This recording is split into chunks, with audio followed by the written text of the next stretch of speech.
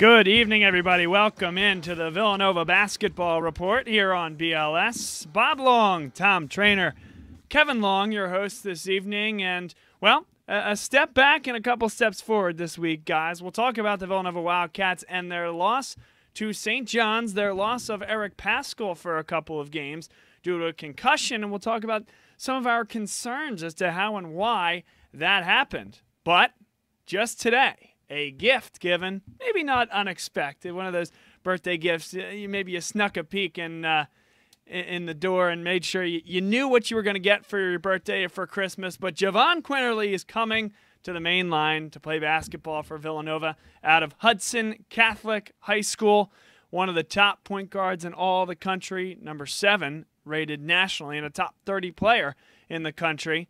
He'll come to Villanova, and they expect that he will be able to play on day one and replace whether it's Brunson and Mikal Bridges or just Mikal Bridges. Clearly a great get for Villanova, and that complements Cole Swider and Brandon Slater, who had come on board earlier. Now, Kevin, we'll start with you here because this is really interesting. Jahvon Quinerly coming to Villanova, a guy that they've had their eyes on for years, right in their backyard. North Jersey has been a big, big area for Villanova. He originally committed to Arizona, kind of one of those things. He went out there, took one visit, all of a sudden he was committed. And then the FBI investigation came out that was before the year, right before the season started. Rick Pitino was outed in this. The issues with who we surmised to be Lonnie Walker down there at Miami. Jahvon Quinerly was thought to be quote-unquote player 5 in that FBI investigation, who a recruit to Arizona who had taken a sum of money from a person that was essentially pining to be his agent long-term and facilitated those financial transactions. He since decommitted, reopened the commitment. At that point, it seemed like it was going to be Villanova all along. Yeah, and Bob, I'll start off by saying, this is a great find for Villanova.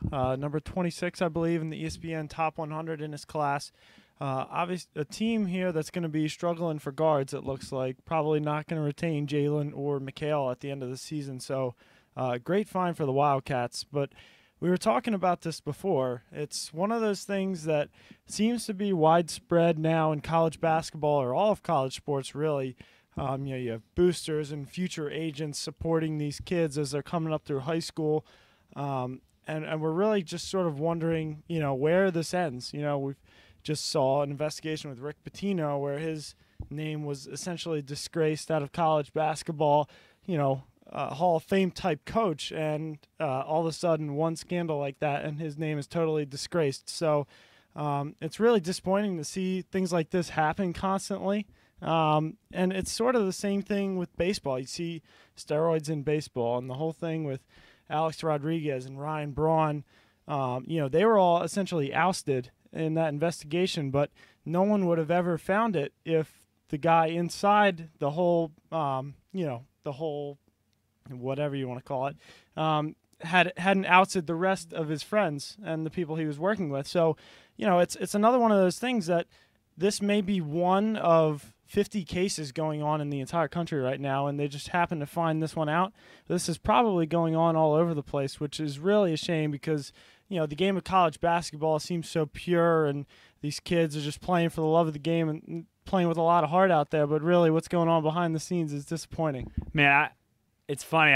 We agree on a lot of things. I agree with very little of what you just said. One, Rick Pitino, one scandal, and his name is disgraced. I think there's been a couple other things that he's done.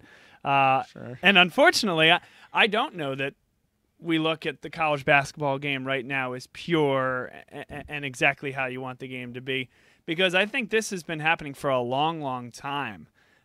It truly has, and I think now it's more public knowledge than it ever has been. I mean, I'm kind of kidding about disagreeing with everything you're saying, but I think that to some extent we all actually saw this coming.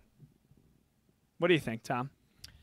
Well, yes, recruiting in college athletics has been tainted for a long time, probably since the 70s, 60s, since whenever universities realized that they could make a lot of money off of college athletics and that doing so required getting superstar recruits.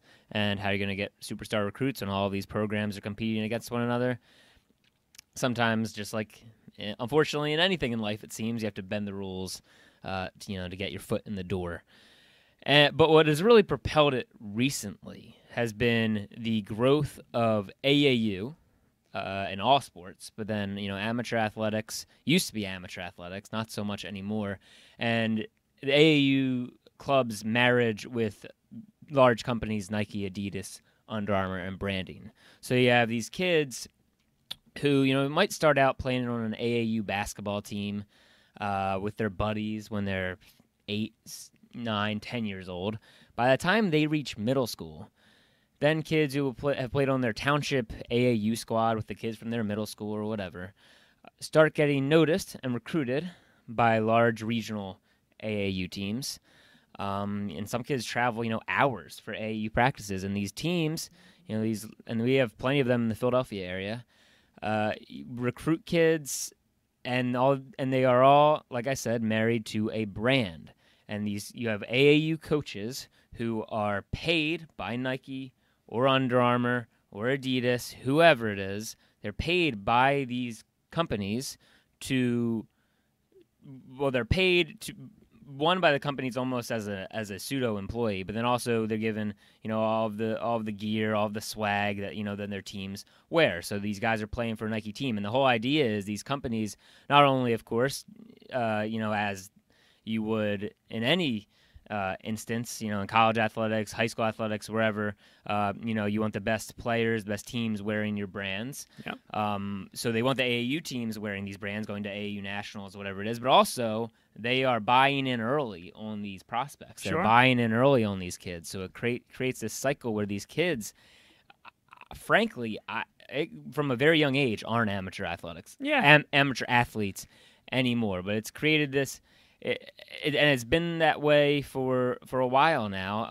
I think back to Sonny Vaccaro, right? Like a long, long time ago, these shoe companies, that's where it came from, the Adidas and the Nike. That's where this FBI investigation came from. So it's trickling down to AAU. AAU is somewhat of a byproduct for sure, but also it's the money at the NBA level. So kids want to get to the best schools. How do you get the kids to the best schools? Well, the best schools have all the money. How do they get the money? Right. The shoe contracts come in, and how do you get the shoe contracts? Well, you get the shoe contracts if you're successful, and it just kind of bowls upon itself. But, of course, we could get into this rabbit hole and talk all night about AAU, but Jahvon Quinerly to Villanova, absolutely huge, and I think it's one of those things where there will still be some facet of wait and see. Because, one, Villanova can't address it. They can't address it till April, until he officially signs in that spring period.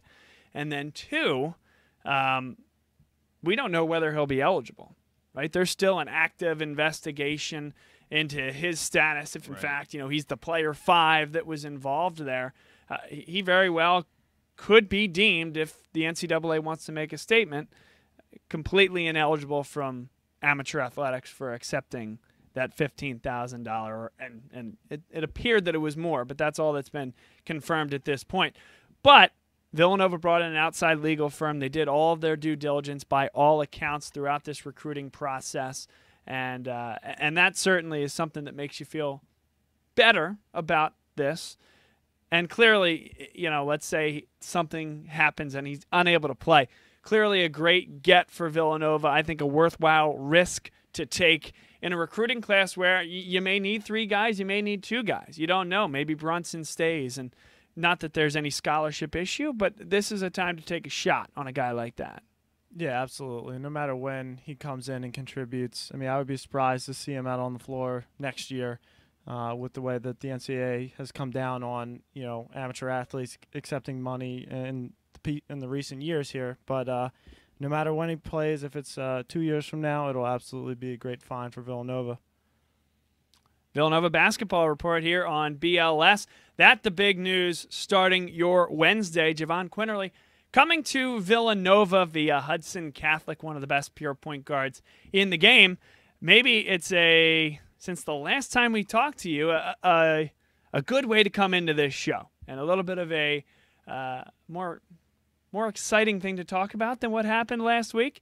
And that was on Wednesday night, a loss to St. John's. And St. John's, an 0-11 team coming in. They were 11-13 on the year, and now they continue to roll. A 5-point loss to Xavier before they came into Duke, and Duke rolled right into Madison Square Garden expecting a win. That clearly did not happen. Villanova then takes on a team with a little bit of momentum, and Shamorie Ponds once again has a good game, scoring 26 points, and the Red Storm had 4 guys in double figures. It's a Red Storm team that we talked about on the first show, guys, is really athletic, and there will be time to turn the page and look towards this week's games, and we'll do it very shortly. But in terms of where Villanova struggled, they got a little bit tight.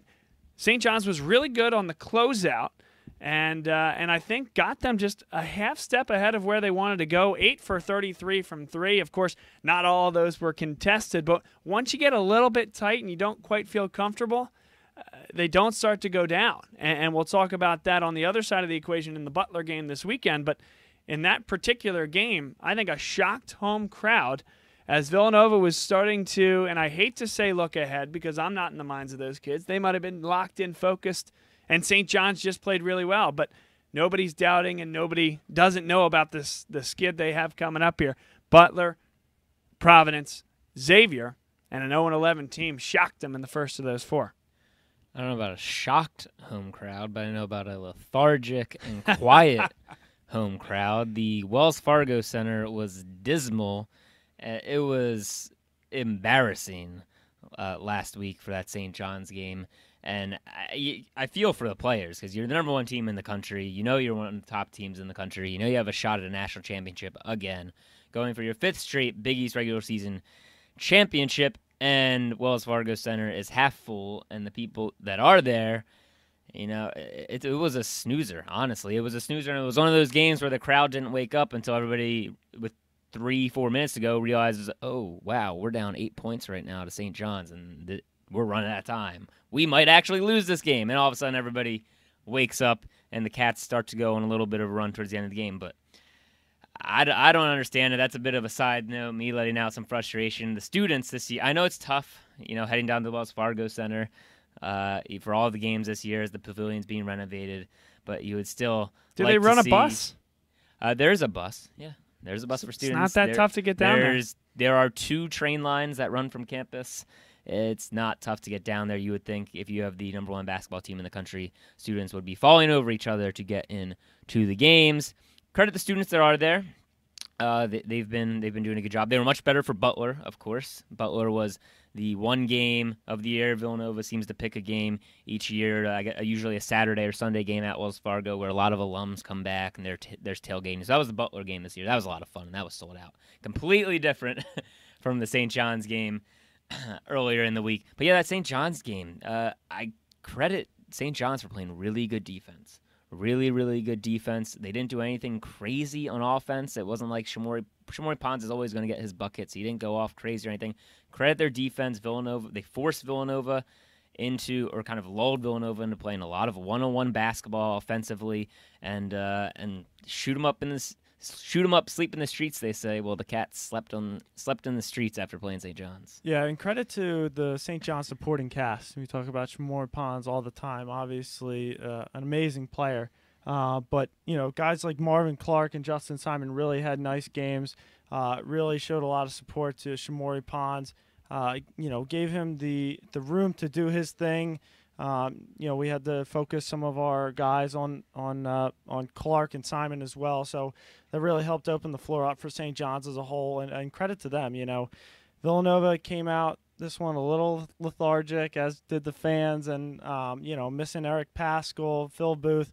You can make all the excuses in the world you want for Villanova, but you know, you want to be the number 1 team in the nation. You got to win these games even without some of your best players. So credit to St. John's for a good win. And I think that's the real story of the game. I think that game immediately, the first game without Eric Paschal, showed just how valuable and undervalued he is as a player. Villanova had 0, and I mean 0 inside presence. I don't have the numbers. I don't know We could probably look those up, what exactly the numbers were in the paint versus shots taken outside. It seemed like they were settling for plenty of threes. St. John's, like we've said, did a great job running the Cats off the three-point line, and then a great job staying in front, not biting on shot fakes. It was really, really good defensive effort from St. John's, and the Cats really hurt not having the inside presence of Eric Paschal.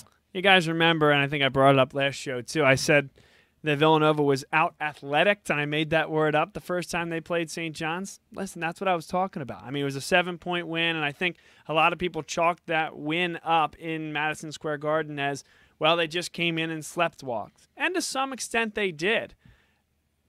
I don't know that they completely sleptwalked through this game, or if St. John's just played well. I mean, Villanova hit 8 of 33 three-point baskets. If you hit 14, you probably almost certainly win the game, and I totally understand that.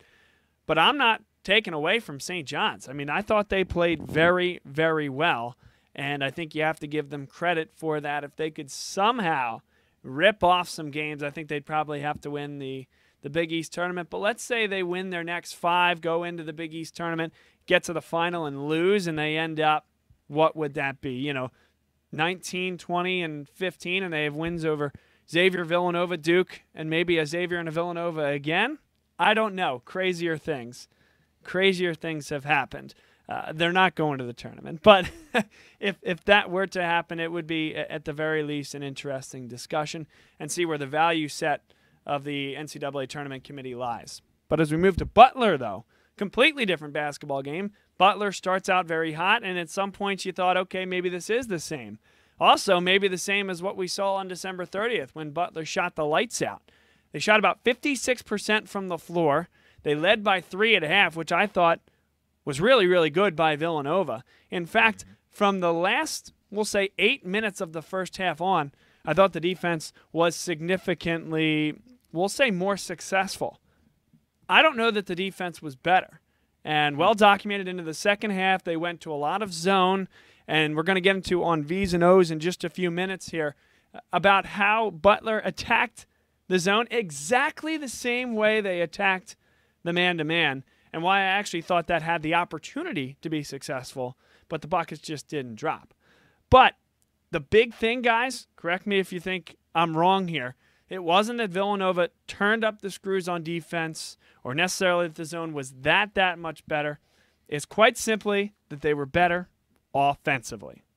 They were better offensively. They backed off the full court pressure when they did score, and they got into the half court. Butler's really, really good in transition, and they got a lot of transition to semi-transition buckets in the first 10 minutes of that game, including a lot of Keelan Martin step into threes in transition, some guy just stopping the ball and not flinging to him on the wing.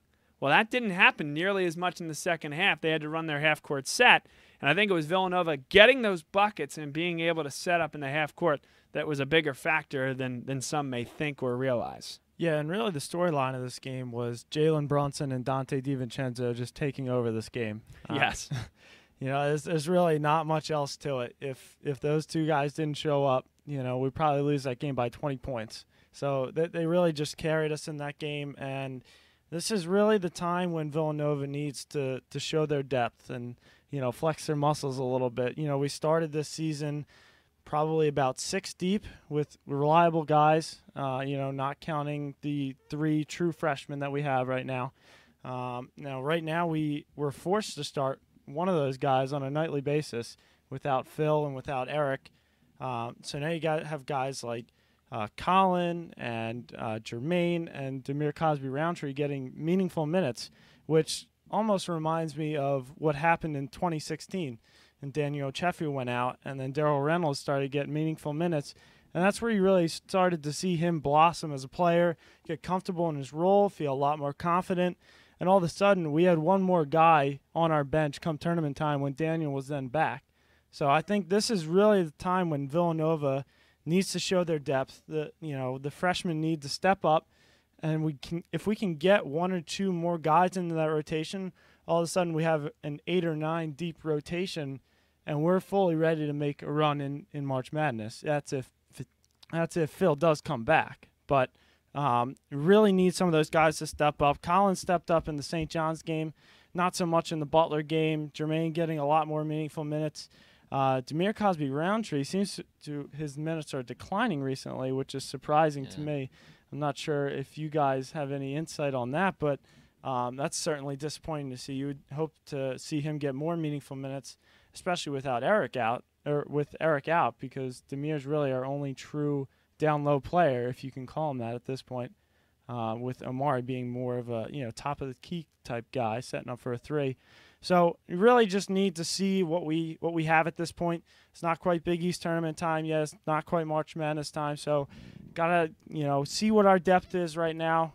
We're playing our top 4 guys 35 to 40 minutes a game right now. So need to see a little bit more of what we have in terms of depth. Yeah, well, first I want to get back to that zone that they played against Butler, and that was phenomenal. That was, I honestly couldn't believe it. And zone, is meant to run teams off the 3-point line, force them, to get, force them to make you shoot over you, and that's exactly what happened. It was shocking that you'd go to a 2-3 zone, and that's not the exact word I want to use, but kind of guide bait a team into shooting threes when they had just torched you in the first half and have torched you the past 3 times they played you from 3. It was an interesting decision, and Butler got plenty of open looks, but what it did do was made Butler very uncomfortable. There was a lot of hesitancy. They were very tentative, which was shocking to see on a lot of their 3-point attempts in the second half. They did do a good job of getting the ball out of Keelan Martin's hands, and as you said, a lot of that had to do with making baskets, getting back in your half-court defense, not letting him pull up in transition. But that zone, it just seemed to confuse the heck out of Butler, and even though they were getting open shots, they just looked like they were uncomfortable shots and couldn't knock them down. And Kevin, I completely agree. I think this could be a blessing in disguise if you do get a healthy Eric Paschall back soon, and if you do get a Phil Booth back in March. It could be a blessing in disguise now having these role players, these true freshmen, getting these minutes now, getting this experience right now, and be able to come off the bench in March and give you really meaningful minutes. I think this could help the Cats a lot come tournament time. Certainly agree. Tough to disagree there, especially with the way Colin Gillespie has begun to play, guys. A couple games ago, he was just completely out of it. And I think he would tell you that. I think Jay would tell you that. But he came back. He's been more consistent from three. I just think has been more heady in terms of what he's done. I still think Demir Cosby-Roundtree at times is struggling defensively with positioning and assignments. I think that's actually part of the reason, even with a big man dearth, you're seeing more Jermaine Samuels than you are Demir Cosby-Roundtree. It's not because of offense. It's just not. Jermaine Samuels has not showed us that. So for whatever reason, and hey, maybe we'll make that a V's and O's segment coming up. For whatever reason, Jay is trusting Jermaine Samuels, it would appear to be a little bit more versatile defensively than Demir. I'd like to see that change, though, because he's shown spurts. He's shown the ability to block the basketball. He's shown the ability to be a pretty good rebounder. And I think in small increments, he's shown the ability to be in the right spot. It's just not consistently enough. Yeah, and could it be potentially because of the way Jermaine played just before he got injured? Now, I know it was just one game, but maybe Jay's thinking, hey, this guy was playing well when he went out. Maybe we try to get that back real quick before he forgets what that feels like. Try to get him some meaningful minutes in these games. We know Demir is sort of in the flow of things, and we can get him right back into it a little bit later. But maybe trying to recapture some of that magic when he scored double digits right before he went out with a broken hand.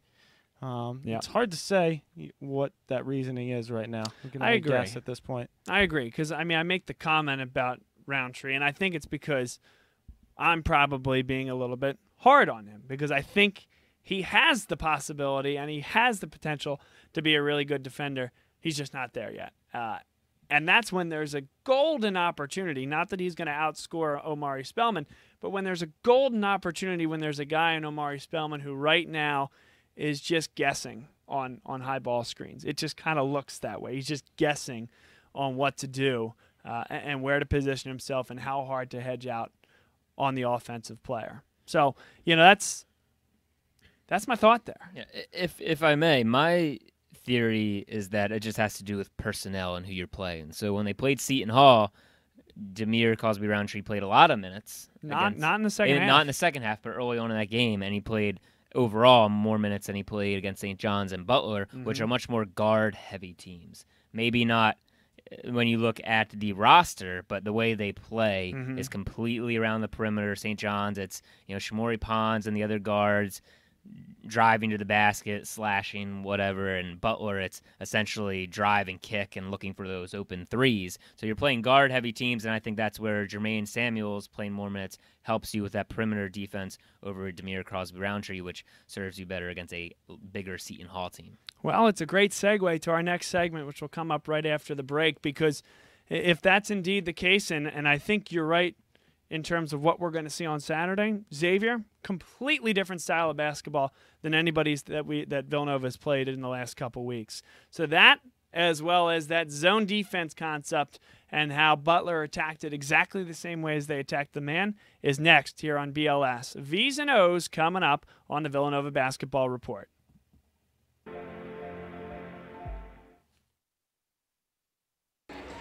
What's going on, folks? This is Bob Long from Bob Long Sports. We're live here at the Wells Fargo Center before each and every Philadelphia Soul home game. We record this now before Arena Bowl 30, and the Philadelphia Soul, the winningest team in Philadelphia. Bob Long Sports is your spot for live video pregame shows with Bob Long, Eric Nash, and Rob Stott.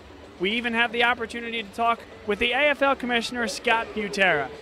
We appreciate it. Well, I appreciate you guys having me. You do a terrific job, and God bless all of you and the folks in Philadelphia. I wish you the best of luck. Thanks, Scott. Appreciate it. Tune in before every home game for the Philadelphia Soul official pregame show on Bob Long Sports. Ford is Mayfair's neighborhood Ford store. Nobody knows your neighborhood like Dunphy Ford. Nearly 40 years. Right here on Frankfurt Avenue. Generation after generation. Our neighbors continue to be our customers. We have access to the cars and trucks you want with financing you need. Dunphy Ford is Northeast Philly's first choice for America's #1 brand.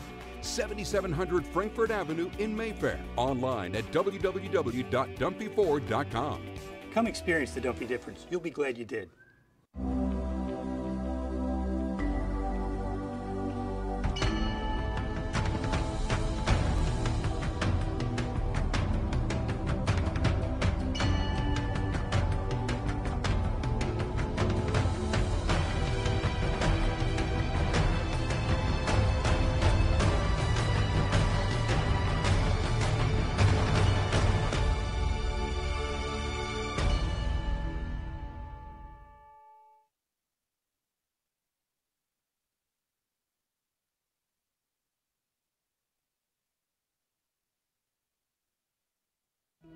What does your character look like?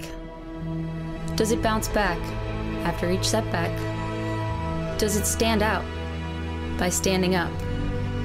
Does it make good on good intentions? Character is invisible until it's not.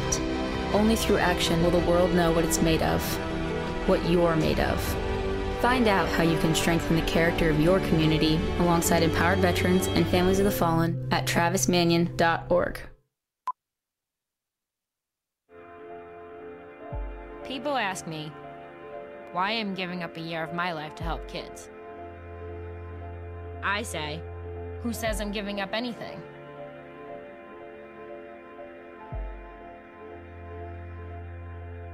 If kids who drop out are 8 times more likely to end up in prison, do we open more prisons or mines?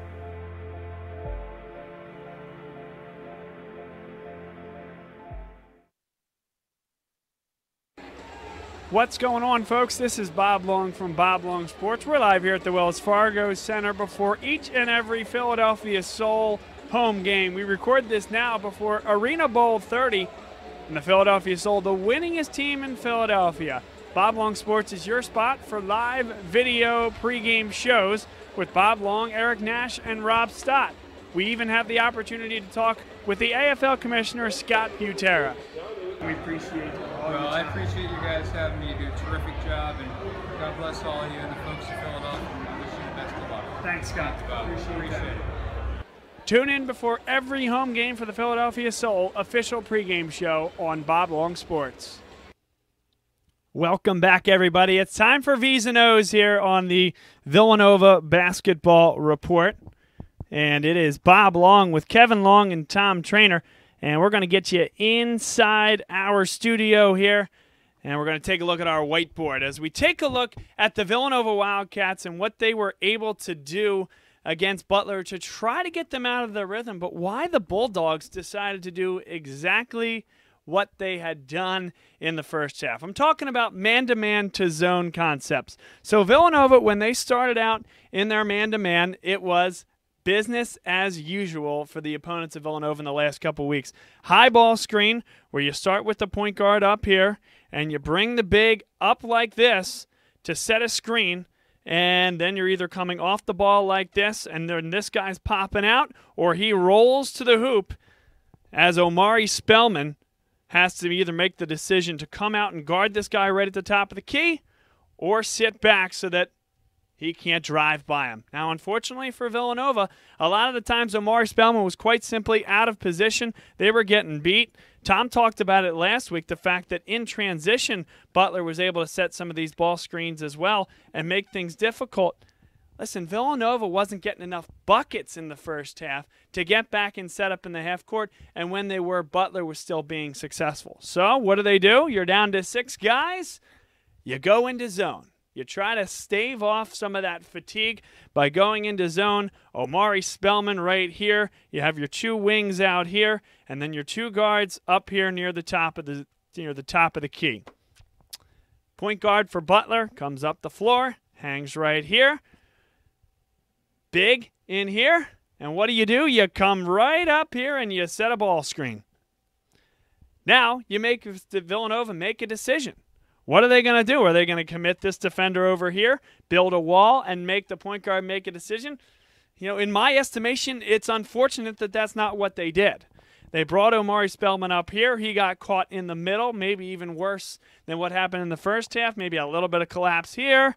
Another guy out here, kick out. And fortunate for Nova, they just took a little bit of that momentum away from Butler, forced them to execute in the half court, and they weren't quite as successful. But from my estimation, the zone did not perform well in the second half, and I think that that's a big issue. Now, what do I think Villanova could do? I don't see them doing this, but here's what I think could happen for Villanova to be successful against this zone. Right here, when this guy comes up, wrong color, comes up to set the pick, you can bring this defender right here. Build a wall and have this point guard make a decision, because he's not going this way because the defender there, and now you're being guarded by another guard. You're not going this way because this guy is now switching, and he's not slipping because Omari Spellman to some extent is staying home. Now you have an athletic wing over here in Mikal Bridges that can begin to creep up and prevent that pass and try to stave in the middle of that gap. I do think that in that zone, if there is a weakness, that if there's a guy over here in the corner, that extra pass can be made, but that's where you utilize the length of a Mikal Bridges just to kind of get in the way there, get in the middle of that passing lane. That's one thing that I think Butler could have been more successful against Villanova with, because the defense had holes the way they were playing it. And quite frankly, I think Omari Spellman is still struggling against the zone. Now I'm going to erase all this because the zone goes away on Saturday against Xavier. And why? It's because they're going to have 2 bigs on the floor at all times. And what are they going to do? The offense in some ways runs through these bigs, like Sean O'Mara. The big guy is not the most athletic guy you'll ever see. He didn't have a great game against Villanova the first time, had a great game, though, against Butler, setting up guys with assists and being very patient in the lane with his back to the basket. The other guy, Tyreek Jones, is a sophomore. He's going to be on this side. Or Karam Cantor, it could be him as well. These guys that can play with their back to the basket. And it'll be a challenge for Villanova to go Omari Spellman here and not have Eric Paschal here. So I think you're going to see more time from Demir Cosby-Roundtree. Now, one guy I want to highlight for Xavier is Najee Marshall, a true freshman out of the greater D.C. area, put up double-digit points against Villanova and is coming into his own. He's a slashing forward that can either get into the teeth of the defense here in the middle, or as Villanova commits a guard, can stay out here, can hit a mid-range shot, or can hit a bucket from beyond the three-point line. Clearly, we talk Xavier, we talk Trayvon Blewett, possible All-American. Some people are talking Player of the Year style numbers. Big, 6'5", long, rangy. Xavier actually doesn't shoot a lot of three-point baskets, but he's really good at pulling up in transition. A lot of what we saw from Keelan Marshall against Butler. Coming up the floor, defense getting back, trying to stop the ball in transition, bang, pop, fire.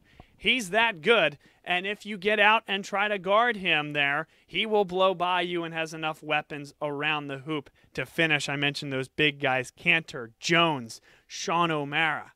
This is a really good Xavier team. They're ranked 4 for a reason, and they're going to provide a big, big challenge for this Villanova basketball team on Saturday. We're going to preview more of it and get into some of these concepts on the other side. But this is our V's and O's segment, and we'll have Tom and Kevin back on the desk in a few minutes to recap.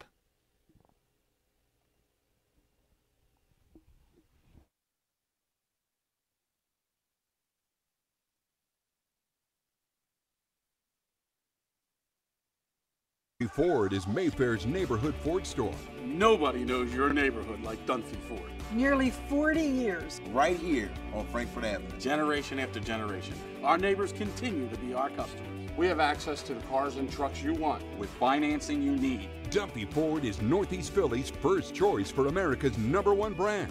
7700 Frankfurt Avenue in Mayfair. Online at www.dunphyford.com. Come experience the Dunphy difference. You'll be glad you did.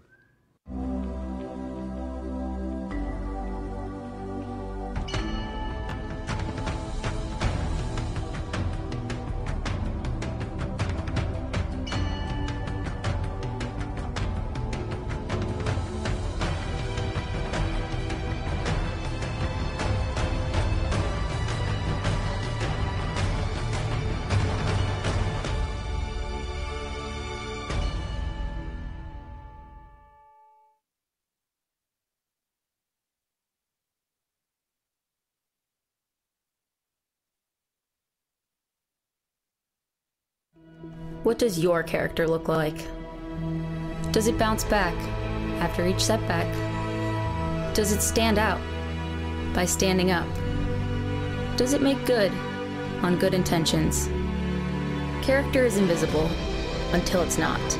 Only through action will the world know what it's made of, what you're made of. Find out how you can strengthen the character of your community alongside empowered veterans and families of the fallen at travismanion.org.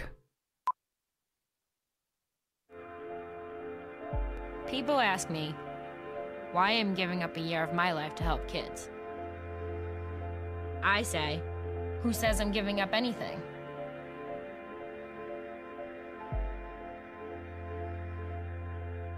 If kids who drop out are 8 times more likely to end up in prison, do we open more prisons or minds?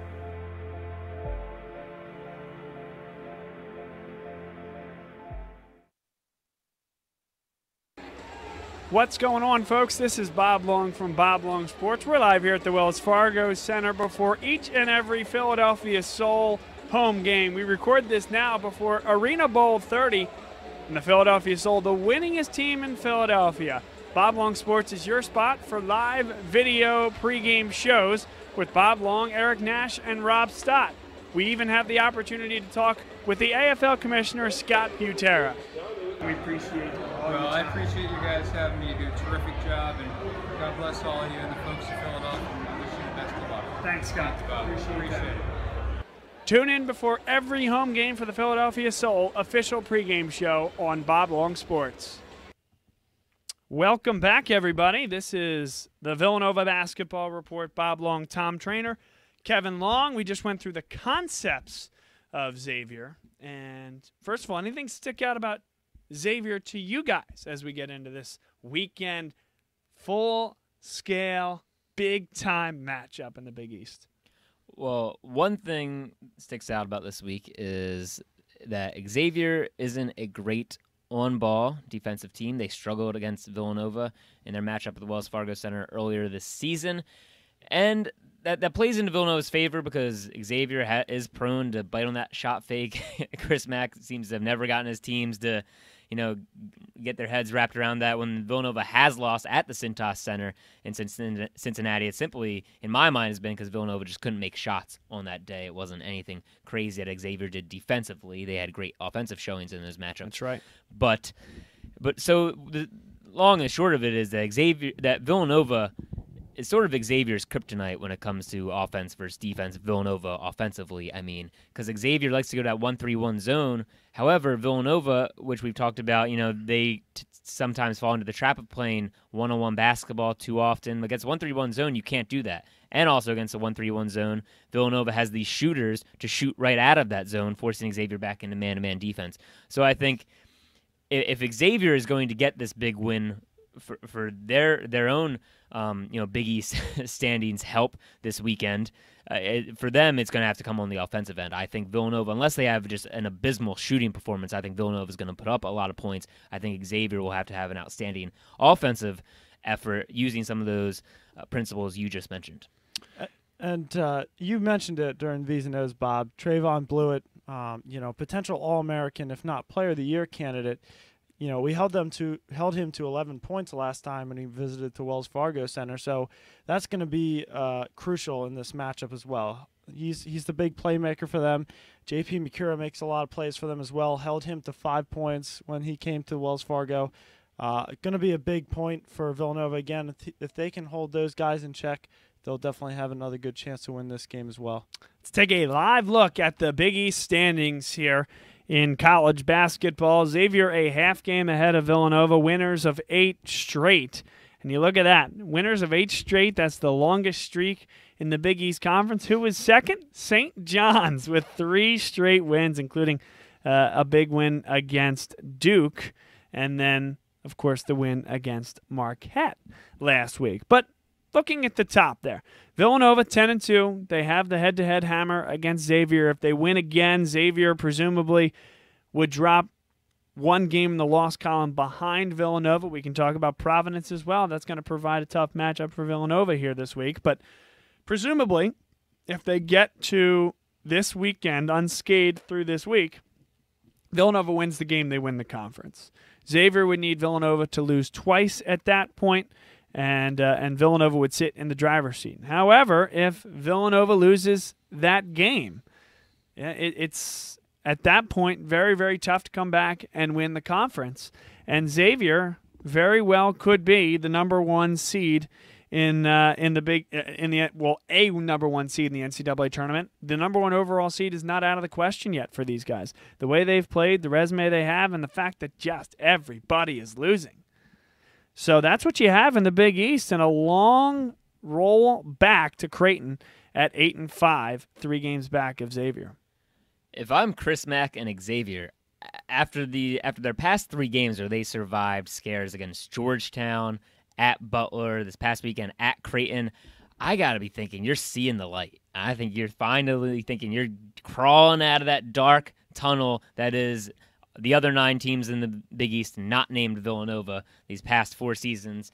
And I think they're thinking this is the first chance, real opportunity this late in the season. I think that any team has been this close to really, I think, sitting in almost a better position than Villanova currently sits. If you look at the rest of the schedule for Xavier, after playing Villanova, they play, I think they get, all their biggest games still. So they have Seton Hall at home before they play Villanova at home this week. Then they play at Georgetown, then they get Providence at home, and then they play at DePaul.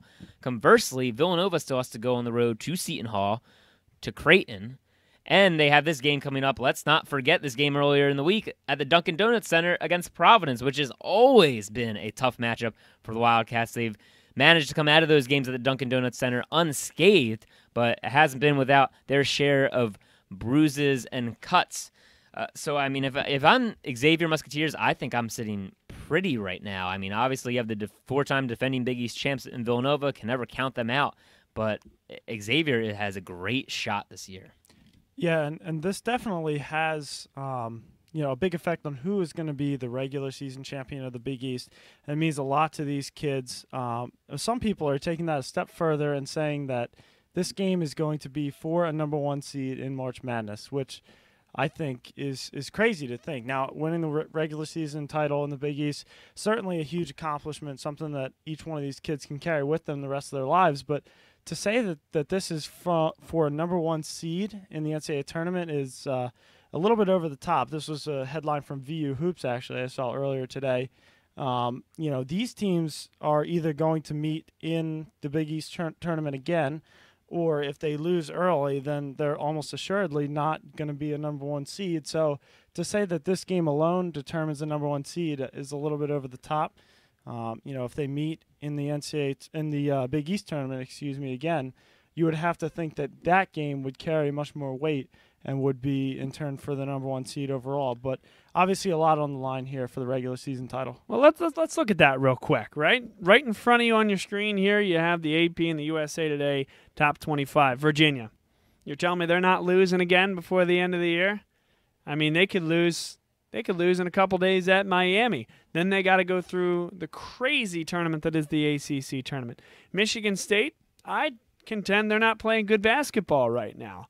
They had a good win against Purdue. Before that, they were playing pretty atrocious basketball by Spartan standards. Villanova, Xavier, Cincinnati. Are we putting an American Athletic Conference team as number 1? I don't know. My apologies to all my Cincinnati folks, but are we putting them as the number 1 seed in a respective region? I don't know. Purdue, I think, has a legitimate shot to be number 1. A number 1 seed on that top line, especially if they go win the Big Ten tournament. Really respect that team and the work that they put in and the schedule that they have. Texas Tech. Listen, not only do I think that they're not going to be a 1 seed, I think they somehow give up this Big 12 and Kansas still at least gets a share of the regular season title again. I don't see Texas Tech being a number 1 seed. I don't see Ohio State being a number 1 seed.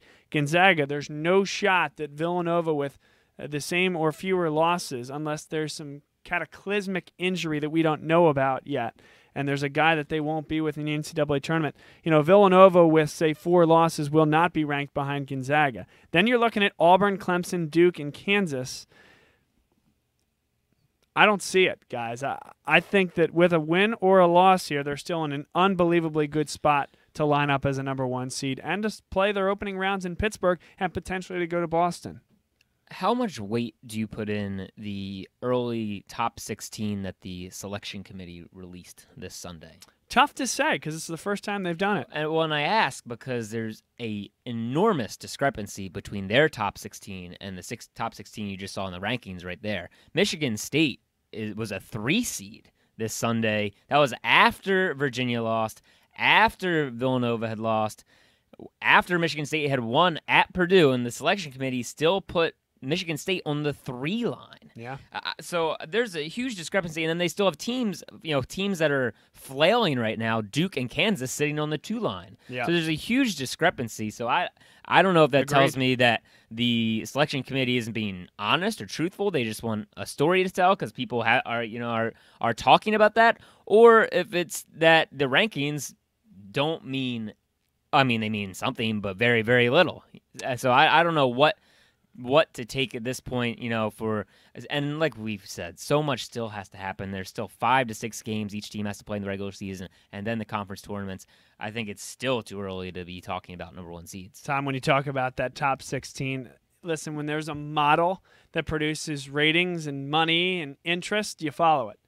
And so when the college football playoff a few years ago started putting a muck of crap out there every single Tuesday, and people like us ate it up, basketball says we need to get in on this action. You're going to drop – no, I'm not even going to do it. You're going to drop TCU from 3 to 6 on the last weekend of the season after they win a game by 52 points? That's what that is. That's what that is. It's bull crap. Yep. Absolutely agreed. We already learned our lesson from college football. It's the same exact thing. Everyone loves it. We're still going to watch it every week up until the tournament. And so then you're saying, but it means nothing. So they're not going to release this every week. I think this was a one-time thing, and then they're coming Right. back on Selection Sunday. So it's Right. not like the college football playoff in that regard. Yeah, they're doing it wrong. So you're saying, that at this point in time, and I'm sorry if we're going off on a tangent too much, you'd put I like tangents. more weight in the actual rankings themselves.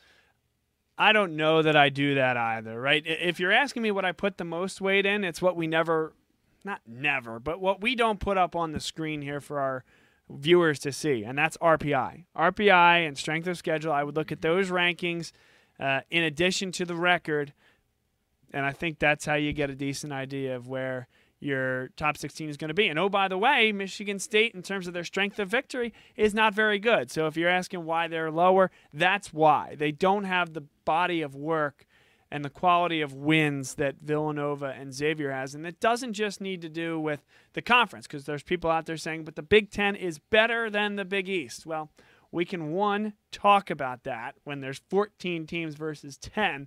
How good are those bottom 4, bottom 5 teams that Big East teams don't need to play? Yes, DePaul, understood. But even if you say the Big Ten is a little bit better than the Big East, it's about how they've won the game. It's about the fact that Villanova crushed Xavier by 24 points. It's about the fact that they solidly handled Creighton. It's about the fact that they solidly handled Gonzaga. They came back and beat Tennessee when they were in foul trouble. It's about the fact that every time that there was something in the and they had a decent non-conference schedule, they rose to the occasion. And that's why Villanova, that's why Xavier. Look at Butler. I mean, Butler's not going to be on this, but Butler's going to be a decent seed in this tournament. They had as difficult of a strength of schedule in the non-conference as anybody, and they handled it very, very well. So if you're asking how we should do it, if you're looking at a Joe Lunardi, or, man, back in the day, I loved my bracket breakdown. I love Joe. He's a friend of mine, but I'll go toe-to-toe with you. I don't do it anymore. You do a better job than I do now. But I loved doing the bracket breakdown and going through all 68. That's a big part of the way I did it, understanding the big wins, the key losses, RPI, strength of schedule, how you're playing in your last 12. Even though that dropped out about 7 to 10 years ago of the official criteria, I still think it's a part. So if you really want to get a top 4 seed or top the whole 68, that it's a trying exercise. Anybody? No. It's on an island. I think you pretty well summed it up there, Bob. I agree. It's a lot about, well, you talk about RPI, but what makes up RPI is mostly strength of schedule and how you do against those opponents. Whether or not you're playing a cake schedule for 2 out of 3 games, and then you get up against a good team and you can beat them. Well, a lot of teams can do that, but if you're playing the best teams night after night, constantly challenging your kids over and over, then you know that that's a team that's tested and ready for March. All right, it is time for dun dun dun dun. We need some music. The Pick'em Challenge. Tom, take it away, my friend. Who do we have, and how did we do last week? Well, after a huge week for Kevin with he was in the plus 30s last week, jumped him up into first place after his first second place finish, first time he found himself in second place behind Bob. He quickly rebounded and had 7.5 points coming into this week to Bob's -4. However, not to be outdone, Bob had a huge week himself. We'll get to that. These were the matchups. Kevin picked Memphis over a 9.5 point favorite, Wichita State. Didn't work out quite so well. Wichita State ended up crushing Memphis by 20, 85-65. Lost 10.5 points there. Then he picked Florida State over a 3-point favored Virginia. Was actually pretty close on this one, as the Cavaliers barely squeaked by the Seminoles 59-55. -1 points for Kevin on that one. And then his positive score of the week, which kept him in it this week, was Marquette over a 6.5 point favorite, Seton Hall. Marquette won 88-85. Can't figure out this Marquette team. They are up and down all over the place, but a good win for the Golden Eagles in that game, and a plus 19.5 points for Kevin, giving him a plus 8 for the week, leaving him with plus 15.5 overall. So in positive figures, starting to look more and more like the PGA Championship and not the U.S. Open. We are. And Bob came -4 into the week. He picked a hot Penn Quaker team over a 4.5-point favorite Princeton at Princeton. And the Quakers came in strong for Bob with an 82-65 win. A Penn Quaker squad, which I believe now sits 7-1, tied with Harvard at the top of the Ivy League. That'll be fun. Everybody in the Philadelphia area, if you get a chance, get down to the Plesser. Catch these Penn Quakers as they go for that Ivy League championship run. It's great to have that team back in the hunt in the Philadelphia area. It's exciting. So Bob got a plus 31.5 points off of that game. Huge points for Bob there. And then he picked Tennessee over a 1.5-point favorite Kentucky, a team that is crumbling right now in the SEC play. Tennessee, who is not crumbling, they are surging and looking better for Villanova each week as they propel themselves to the top of the SEC.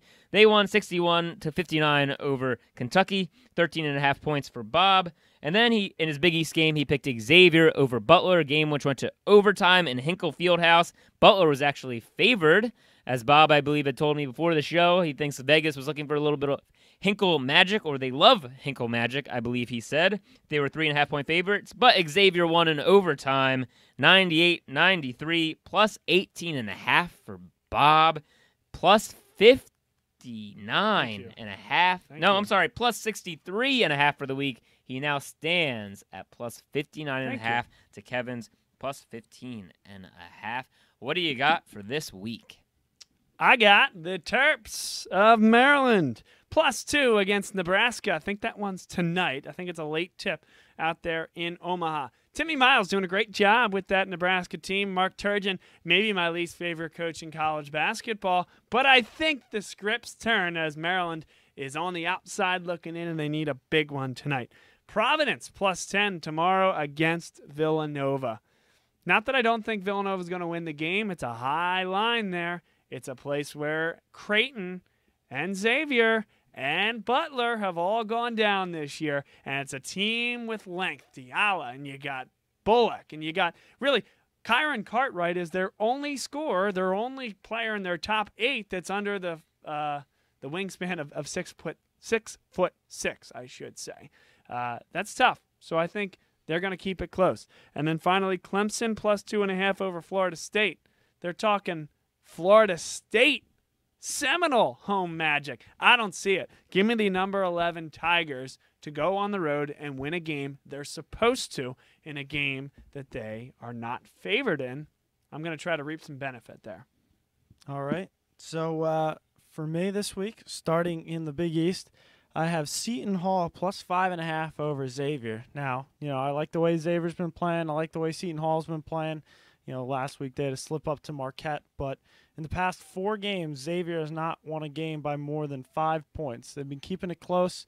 I like Seton Hall to keep this one close, maybe sneak it out, maybe get me a 10-pointer there. So I'm going to go with Seton Hall with the line there. Next one, I have Nevada +1 over Boise State. Both 20-win teams already this year. Nevada ranked number 24. Games at Boise State. Both teams playing really well. Not really sure why this line is in Boise State's favor right now. I guess just because it's at Boise State. It's tough to win on the blue floor, though. I hear you. But I like the Wolfpack in this one to at least cover. And then my final one, this one was a real shocker to me. I did a little digging for this one, trying to get a really good matchup. I have Mississippi State +1 over Vanderbilt. Now, Vanderbilt right now has 9 wins on the season. Mississippi State is 18-7. It's at Vanderbilt, but I still can't fathom why a 9-win Vanderbilt team is favored in this game. Vegas. So they know something. I'm going with it. I'm going with Mississippi State over Vandy. Hey, there you go. Listen. You got to go big. That's a low downside pick there. I like that. Absolutely. I've learned my lesson. Don't give yourself a chance to be upset and lose 10 points. And I like that Seton Hall pick. As you said, Xavier's been, walking a thin line recently, and Seton Hall is a team that needs a win if they want to. At this point, it's not just seeding for the NCAA tournament, but they need to make sure they get in the NCAA tournament, sitting at 17-8 right at the moment. So I like that pick. I also like your Big East pick, the Providence-Villanova pick because Ed Cooley and those Friars in the Dunkin' Donuts Center, always tough. Let's not overlook this matchup tomorrow night. It's a good pick. That's right. It'll be an interesting week. You always got to get those Friars going at the Dunkin' Donuts Center. Otherwise, you can't get that big and toasty. Probably no Eric Paschal again tomorrow. I would like that pick as well. All right. You got some trivia for us, Tom. Yes, we do. So first, we will stick with the weekly theme. I have 2 questions for you. So the game theme, I should say. It is another Xavier week, not to look over Providence game this week. But last year, Chris Mack took Xavier to their 3rd ever regional final in the NCAA tournament. The 2 previous times Xavier made an Elite 8, who were the head coaches? I gotcha. Give me that pen. How much time do we have? I'll give you another 20 seconds. Have you got this? No. No. I don't even have a prayer. Should we give him a hint, Bob? 10 seconds. I mean, sure. Arizona. Okay. For 1. 5, 4, 3, 2, 1. All right. If you had to make a guess, Kevin. You had to make a guess. So it was 2004 and 2008 when Xavier made the Elite 8. 2 separate head coaches. Who were they? They both moved on to big-time programs back when Xavier was not in the Big East and a big-time program yet. I got nothing for you. That would be Sean Miller is the easy one, and Thad Matta. Thad Matta, yep, Thad 2004. Yeah, I believe Thad Matta had 2 NBA draft picks on that team from that Xavier, that mid-major Xavier squad, and then that Sean Miller team. That was a fun team with the little guy, 5'7". Was it Levander? What was his name? 24. Jordan. Who transferred from Oklahoma. Yeah. I got it. Yeah, I'm blanking. Here we go. This is going to be a blast from the past going down memory lane. How are you going to search this? I'm very interested, unless you already have it searched. I had it up. Drew Lavender. Oh, there you go. Ring about 5'7". The original Isaiah Thomas, if you will. My favorite Xavier player going back is 2 Holloway. Big fan of 2. That's a good one. 2 for 3. That's a good one. The 2 Thad Matta players that were drafted in the NBA, just for the sake of conversation, were Lionel Chalmers, who was taken 33rd by the Los Angeles Clippers, and Romain Sato, who was taken by the Spurs. Don't remember much about Sean his Miller career. had Derek Brown, who was a draft pick. How about it? 40th overall by the Charlotte Bobcats during the dark ages there in Charlotte. Yes. So, you got one more, don't you? Because we said before the show, Tom, that maybe Kevin would ask for that second pick or the second trivia question in an effort to come back, but maybe not, just to stop the bleeding. No, it's okay. whatever you got, it's all right. All right, cue it up. So, if as we predict and as Yahoo Sports and all of the inside sources have said, Jahvon Quinerly chooses to come to Villanova tomorrow when he officially commits, that would make 3 top 50 recruits coming to the main line next year. There has been one other recruiting class with 3 top 50 recruits to join Jay Wright on the main line. Which recruiting class was it? Oh, man. I'm down to 2. Then we could easily segue into a conversation of whether this recruiting class with Cole Swidel, Brandon Slater, and Quinerly would be the best recruiting class Jay Wright has ever brought in. Yeah. I can't decide if you're tricking me or not. I think you're trying to trick me. I don't know. Any guesses, Kev? Yeah, pick. You go first. I'll give. You need a few more seconds to think about it. Or you got it? I have one guess. All right. Actually, now I'm thinking about more, but I'm gonna go with my original one. I believe it was 2003. I'm gonna say Randy Foy, Alan Ray, and Curtis Sumter. Yeah. So that was gonna be my thought. Again, I think you're tricking us. So I'm gonna go with the Wayans class and Dom Cheek. Yeah. Yeah. That was it. 2009, Muftau Yaru Yeah, I was told the you were tricking 11th us. ranked recruit in the country. Yeah. Mo Cheeks, 21st, and Malik. I'm not Mo Cheeks, sorry. Dominic Cheek. Dom Cheek, and Malik Waynes, 23rd. And then they had Isaiah Armwood, who also came in and was 63rd ranked. That was a hot recruiting class. And then you guys didn't mention that 2002 recruiting class that you brought up. Their top recruit was Jason Frazier. So the top recruit in both of those classes was a big man. Yep. Coming to guard you, if you will. That's right. So, would this be the best recruiting class that Jay has ever brought in with Jahvon Quinerly, he's the 26th ranked recruit overall, the 7th best point guard, Brandon Slater, 48th best recruit overall, 13th small forward, and Cole Swider. Is that my Yep, that's correct. Yeah, 34th recruit nationally, 11th power forward. Let me throw this out there. Would it be his best recruiting class? You're saying, I think I know what you're saying. So what I'll say then is that 2009. That was not his best recruiting class. It was his best statistical recruiting class. Clearly, that didn't go well. You had two guys leave early for the NBA, and neither of them went to the NBA. I mean, Wayans bounced around D-leagues. Cheek went to Europe. He knew he was going to Europe. He had his own family reasons. Totally understand that. I mean, that was the dark age for Villanova.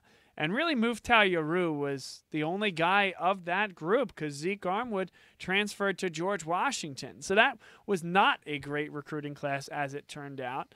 I'd argue one of the best recruiting classes was the Jenkins and Hart recruiting class. I'd argue that clearly that recruiting class that you talked about, Jason Frazier and Curtis Sumter and Randy Ford and Alan Ray. We're not talking about what they ended up producing at Villanova, what their legacy was at Villanova. We're talking about coming in because I think you could definitely say that Hart and Jenkins would have run for their money. You could even say that the recruiting class with Dante Cunningham and Dwayne Anderson, those guys Clark, that came in very unheralded. None of those guys were ranked in like the top 200. So I'm sorry, what is the question was recruiting rankings. Right, that was the question. Just the only time where they day had three. One when they step on campus. Yeah, this would be the first time, only the second time ever that Jay Wright will have brought in 3 top 50 recruits.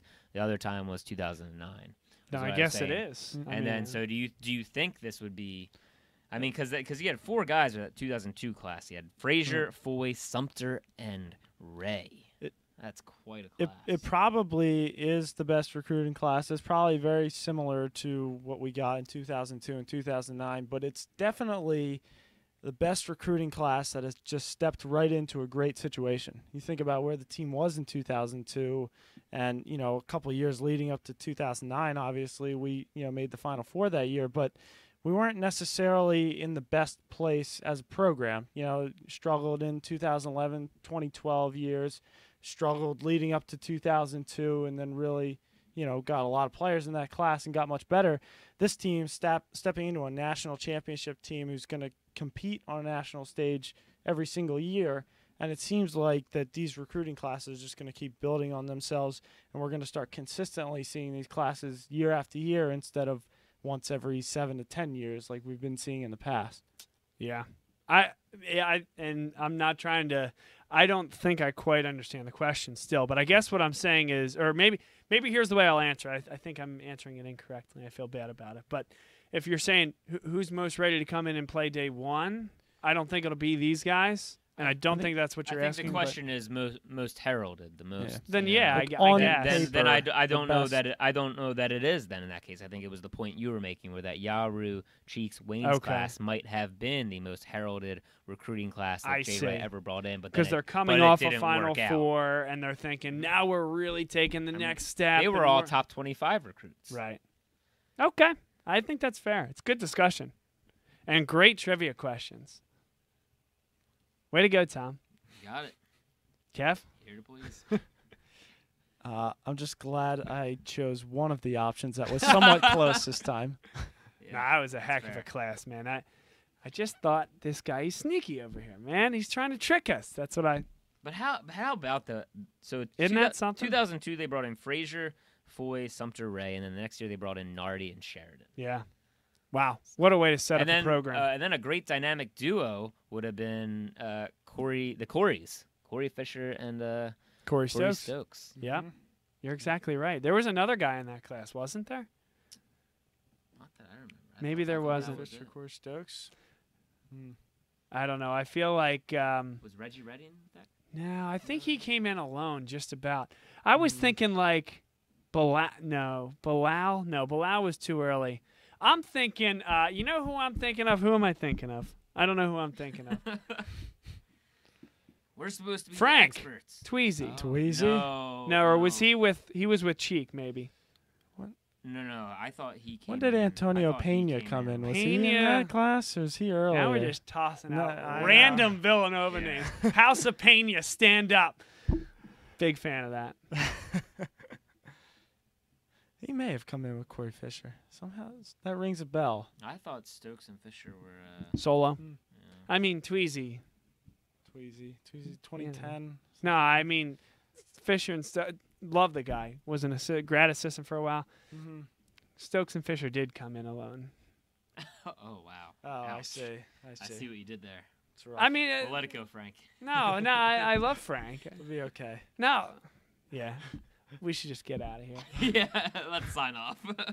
This is fun though. I like just chatting and evoking the Villanova memories. And honestly, what I should have been doing is asking for more comments on Facebook, because that, this is where this stuff gets fun. You know what I mean? And yeah, did any of the fans help us out? in fact, you know what?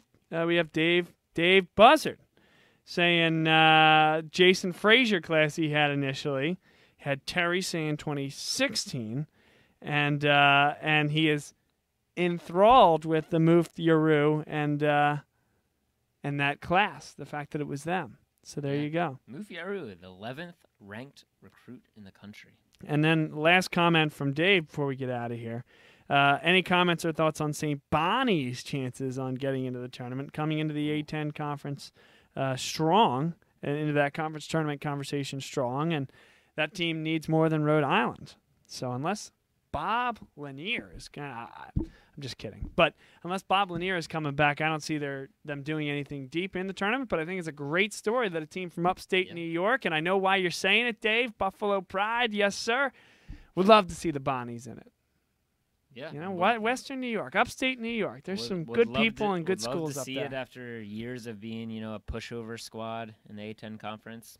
Good to see the Bonnies back. Yes, sir. Mm-hmm. This was a good show, boys. Really enjoyed it.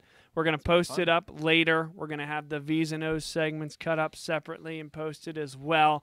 Things to look for going into the matchup against Xavier, and things to move forward thinking about, because, hey, Xavier will run a high ball screen as well. It's not that they don't do that, but I wanted to focus on something else. That said, you're going to see more of that from us and from all the teams that play Villanova, because right now that's their weakness.